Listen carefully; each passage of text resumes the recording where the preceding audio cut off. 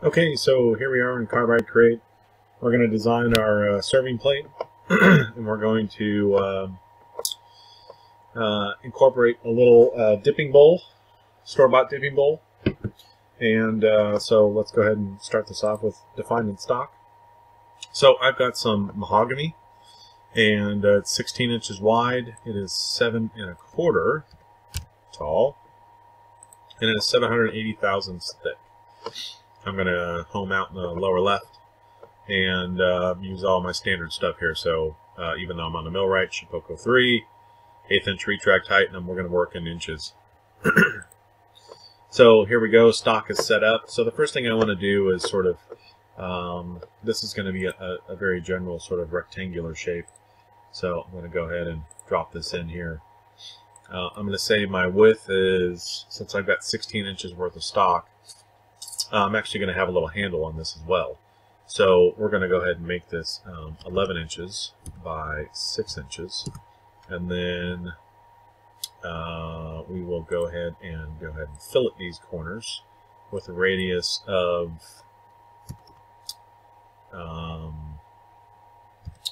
375. Actually, the outside fillet doesn't really matter, but I'm going to go ahead and do that now since we'll be offsetting this. And I'm going to go ahead and align this, and I'm going to line the stock, and I'm going to go left side. Why did it do that? Left side. There we go. And center. Nope. And left side. There we go. And so now, so I don't want it all the way up against the edge of the stock here, so I'm just going to, since it's already selected, I'm just going to right mouse arrow over a bit. And there we are. And I'm going to go ahead, and I'm going to make a couple of segments inside here. So I will, I think probably the easiest thing to do is do a copy and paste.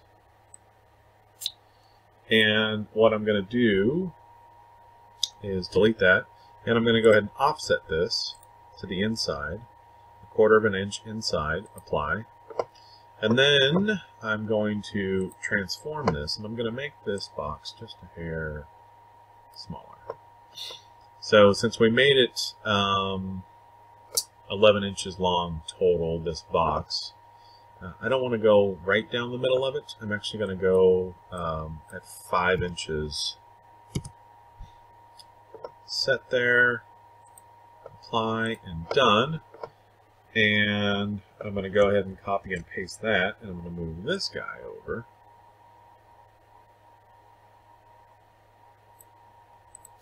And I'm going to go ahead and center both of these vertically with the last thing I picked, which is this shape. And so align to last selection, dotted line. So that was the last thing I selected. So it's going to make sure that these two guys, relative to the outside box, are centered up and down. There we go. And now, right in the center of this guy, I know I want to have the little dipping cup. And I'm going to make its own little recess in here. And I know that the radius on this is 1.35 inches. So the diameter is 2.7. So again, I'm going to go ahead and have that selected, and then select the outer box and make sure that it is centered with that. And then I'm going to go ahead and offset this guy by 1/4 inch to the outside. And now what that's going to allow me to do is go ahead and select everything here. And I'm going to come down here to Trim Vectors. And I'm going to scroll on in here. I'm going to get rid of where these overlaps are. So I'm going to get rid of that. I'm going to get rid of that and that. I don't need this line or this line. And I don't need this line or that line. And now it's telling me there's nothing left, so get it. It's all co-joined now. Hit OK. So now I've got my basic tray here. So this is going to be a recessed area. This will be a recessed area. And now I want to add the handle. And so for the handle, what I want to do is just a simple circle, I think. And I'll come out this way, and I'm going to go ahead and... Ooh, that's huge.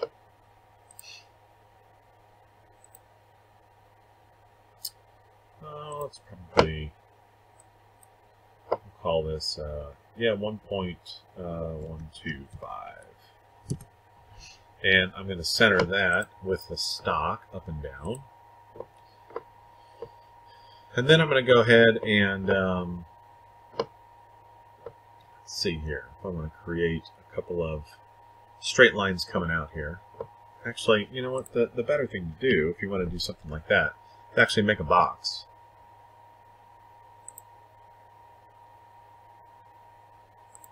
And we'll make it, says it's 5 width, it doesn't really matter. The height is 2. We'll call this, well, we'll go 2.25. And I'm going to go ahead and leave that alone there for now. So now what I'm going to do is make sure that this guy is aligned, center with what I just selected. So there we go. And then select him, and we're going to do a fillet, and we're going to round the corners. And these are going to be pretty big. Let's do a 1-inch radius and see how that looks. And I didn't do that right. Let's try it again. So you need to pick that corner and pick that corner. And that's pretty good. I think I like that. So now all we have to do is pick this, and this, and we'll go back and we'll trim those vectors again. And get rid of the stuff we don't want. So we don't care about this or this. So it's a bit of a smaller handle, but that's okay. This will actually allow us to center this up just a tad better. There we go. And now we can get into our toolpaths. So I always like to start with my my bowl bit first. That's what I'm going to be using. And I'm going to start with this guy here. So we're going to select that. We're going to do a pocket. We're going to come on down here and we're going to do find my bowl bit. It's a 3/4 inch bowl bit. 2 flutes. I'm going to reduce the step over to something like 300 thou. Depth per pass is 50 thou. I'm running a feed rate of 100 inches per minute. And I'm generally running this just for your reference because it doesn't really matter what you type in here. But I usually run that at 18,000 RPM. And we're going to go to a max depth of, this does not need to be very deep. It only really needs to be about 1/8 of an inch. So I'm going to say max depth of 125 thou, or 1/8 of an inch. And I'm going to say OK. But I'm going to leave that selected, and I'm going to do that same one. I'm going to say my starting depth, use the same bit. My starting depth is 1/8 of an inch. And I'm going to come down another 10 thou. And what I'm going to do here is just reduce the step over to something small, like 200 thou. And leave everything else the same. So that's going to take that last sort of 10,000ths of an inch off, and actually I'm going to reduce that down to 5 thou. And just make it super smooth and really reduce the need for any sanding. In fact, I'm going to go ahead and drop this step over all the way down to 1/8 of an inch. Because at 100 inches per minute, it's going to get done with that little area really, really quick. And leave me much less sanding to do. So, okay. So again, right, that's under 2 minutes to do that whole little pocket there. Now we're going to go ahead and select these 2 insides. And it's not liking that those vectors aren't closed. So when you highlight that, and this area is not connected with it, then you need to, not trim, sorry, you need to join vectors. So now it sees this whole part as one piece. Let's see if this other side, yeah, this other side still needs it as well, so we're going to go ahead and join those vectors. So now we've got a solid shape here that we can select. Tools, we're going to pocket it again. We're using the same bit. We're going to start at 0, and this time we're going to go down to 290 thousandths. And again, we're going to have this step over at something like 300 thou. And hit OK. And then we're going to do one more pocket. See what that stuff's still selected here. We're going to do the same thing. We're going to run a finishing pass. Starting depth is 290 thou. and we're going to go to 295,000. So we're just taking off that 5/1000th of an inch. And again, we're going to drop this down to something small like 125. So the step over is really small.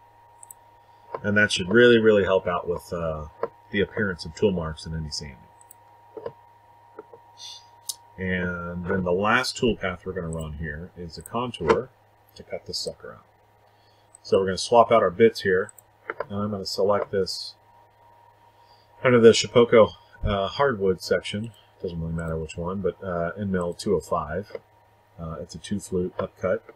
And generally the feeds and speeds are pretty good. I'm going to leave this at 90 thou. Step over doesn't matter. 60 inches per minute is good. And we can see that it did not get that one. So we're going to pick that part too. And we're going to cut to the outside. And we're going to go to the stock bottom here. So we're going to cut all the way through. And let's throw in some tabs. I like doing 1/4 inch tabs. And I'm just going to pick here and here and here and here. No, not there. Not that close to the edge. And okay, and okay. Now proof's in the pudding, so we're sitting at 2 minutes, 2 minutes. So probably only 2 minutes total here. 7, 8, we're at 15 minutes. Let's show this simulation.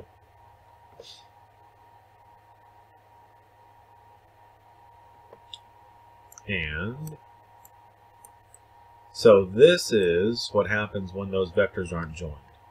And so you'll get a cutting here where it's going to come along and doink because those vectors aren't joined. So we need to come back here since we've already got them selected. But basically same thing as when we pick that, this guy doesn't get picked, so we hold shift, hold that, join those vectors. Now let's go check our toolpath one more time. So now we're down to 5 minutes. And we'll show this simulation one more time.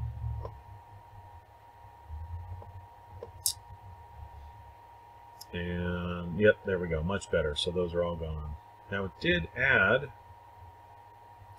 tabs in weird spots. Those are not the tabs that I chose. So we're going to clear all tabs.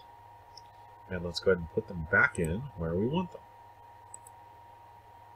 Here, put them here. And okay. And last time,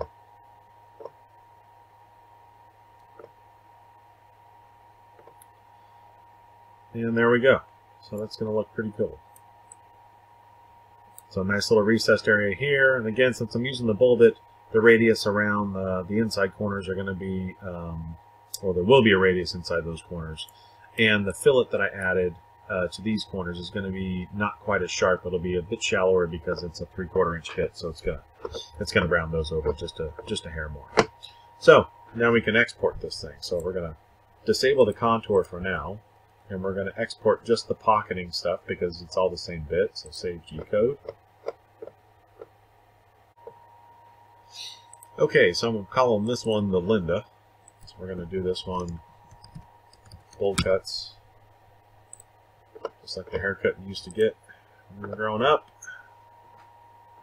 And then we're going to hide all the pockets or disable all the pockets, the bowl bit stuff, because we're going to do a tool change and we want to enable the contour. So we'll go ahead and do that one and we'll say contour. And now we are ready to run. So let's go put it on the CNC.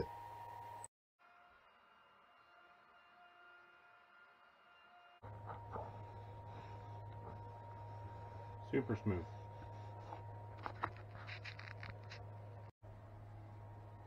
Okay, so we're set up for the final cut. We're going to do a test fit. Nice.